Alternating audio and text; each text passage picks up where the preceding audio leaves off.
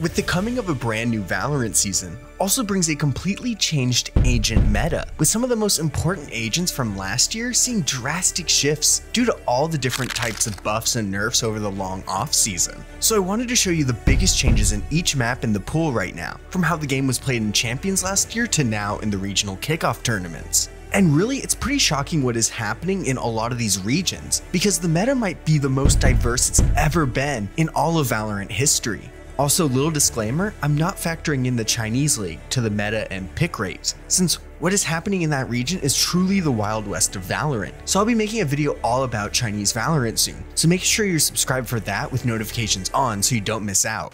Before we get into the meta changes on each map, I want to go over the patches that led to these shifts, because there have been 15 patches since the end of Champs to the current patch and kickoff, but I'll go through them quickly. So the first big change that everyone's been talking about is the change to the most picked initiator, Skye, who got her flashes nerfed greatly in patch 8.01 just weeks before the kickoff of the season.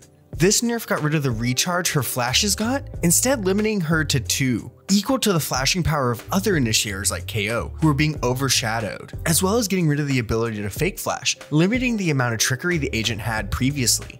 Another major change through the offseason had been the continued nerfing of Jett, which we saw earlier in the offseason with her losing an updraft, while also having a smaller dash window, which is in an effort to promote more use of agents like Yoru and Phoenix, who have been overlooked for far too long. But I went into depth about the changes and other nerfs and buffs that Jett has had through the history of Valorant in a video recently, which you can check out here. There was also the nerf on KJ, which saw her turret range being limited, covering less space than before, severely hurting her sight anchoring ability that made her the most picked agent in Champions. But overall, these were the major changes we saw over the 6-month-long offseason.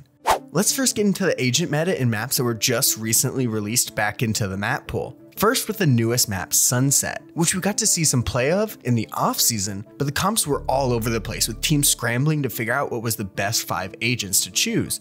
And it seems there are a few agents right now that are must picks on the map. All throughout the 3 regions, it's been figured out that you need Raze as your sole duelist, and Viper/Omen as your double smokes. This is because of how similar in characteristics that Sunset has with another Raze double smokes map, Bind, because of the tight corridors and wide spaces that these agents excel at. With these 3 agents chosen together over 45% of the matches in all of kickoff. The only different variations of this have been NRG having Demon 1 on Jett rather than Raze, as he's been known to feel uncomfortable on the satchel jumping agent. Or other teams use double duelists, aggressive comps like C9's Yoru Raze. The main variation of this comp has been revolved around which is the best initiator to use, as every single initiator has been used within the first few times it was played. The craziest Sunset comp we have seen has of course come from Paper Rex, with him ditching any dive agents like Raze or Jett, instead going for 2 initiators with KO and Gecko, as well as Viper Omen, and the unique pick of Sage to finish it out. They won the map 13-7, but right now here are the pick rates throughout all of Valorant. Next, onto a map that desperately needed a rework.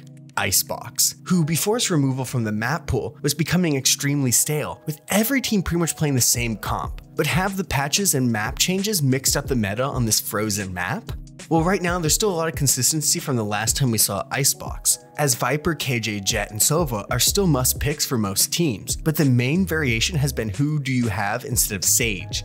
Instead, teams have been trying to run double smokes with Harbor, as he has a lot of large sightline cutting abilities with the walls he creates on site, as well as the Cove taking over the role of the Sage Wall when planting the spike. A few teams have been experimenting with Gecko, who had been seeing more and more play in the meta, as his rechargeable util makes him powerful on the wide sites, allowing him to get a lot of information early and recharge the ability to be used when they actually hit a site, as well as his wingman being the perfect tool to plant, which allows players to not have to sacrifice someone to being killed for every plant, like Sage used to go through. But right now there are 2 teams that have really tried to push the Icebox meta to a whole different direction. That being Leviathan and Foot, who completely threw out their old comps, with Lev going still with the Viper KJ Sova combo, but adding Harbor as well as Reyna, as Aspas jumped on the agent on map 3 against 100 Thieves, where he put up 24 kills to close out the match. While Foot went even crazier, with him only picking the stable picks of Viper and Sova, and went for another info gatherer in Fade, with Chamber taking over the site anchoring of KJ, while only picking Phoenix as their duelist.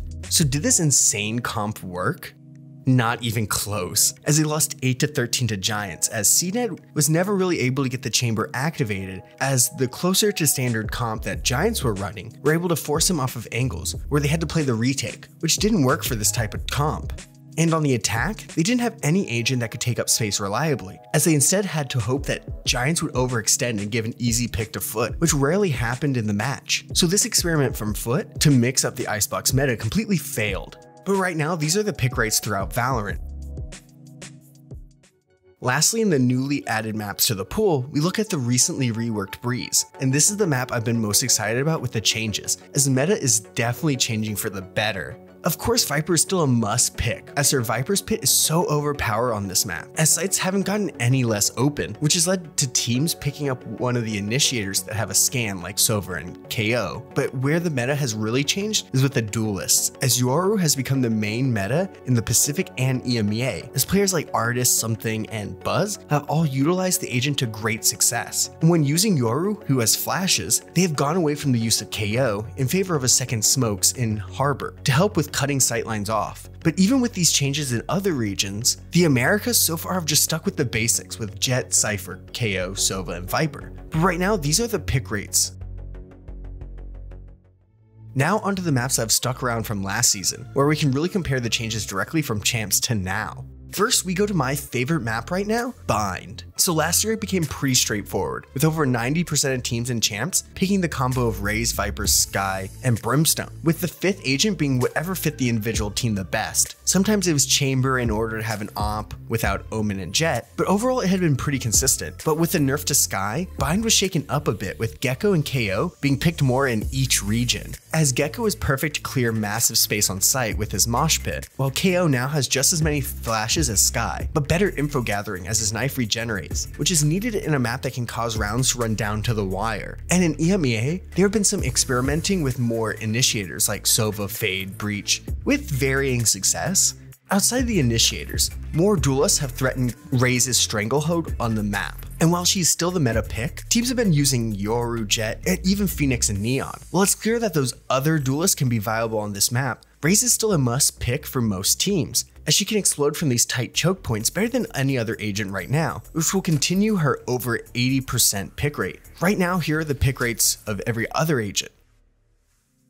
Moving to another must pick for Raze, we go to Split, which has not changed, as Raze has been picked by every single team so far, with Omen and Viper being picked consistently as well. Even with the nerf, Sky still can be seen in good amounts of comps, as her flashes are still good to clear sites here. In both Americas and Pacific, there haven't been too many changes with this map, but in the EMEA, they've been leaning more and more towards Breach and Fade, cutting out Astra almost completely, where previously, she'd been picked 60% of the time.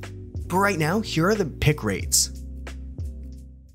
Let's move now to a map that started to feel the effects of stagnation, with most of the meta on this map being must picks towards the end of the last year, that being Lotus.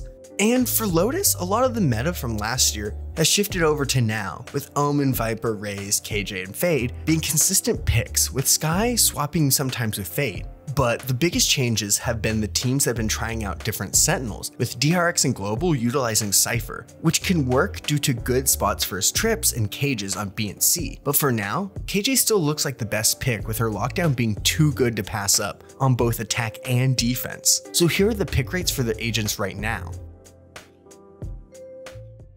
And lastly, we are on one of the longest running maps in the map pool, Ascent, which for most teams is a fully figured out map, as a lot of teams just run the same comp they had in the previous year. But there have been some interesting innovations on a map thought to be already optimized. The normal comp is still KO, Sova, Jet, Omen, and KJ, but teams like Loud have really changed it up with the addition of Phoenix, which I went into more detail over in my video about the match between Loud and Sentinels, which you can check out here, as well as Paper Rex using the wacky comp of Raze, Viper, Omen, Fade, and Gecko, which they won 13-6 against T1. Overall, the comp is pretty much the same from last year, with a few changes that could be interesting to see as they get more and more refined and as teams try it out, as there's some pretty good combos as we saw with the Fade Raze usage by Paper Rex.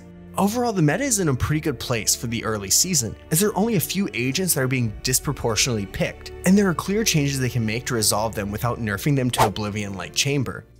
Make sure you subscribe and turn on notifications so you don't miss a single video throughout the VCT season, as I'll be releasing videos with stats that no other person on YouTube is talking about. You won't want to miss out.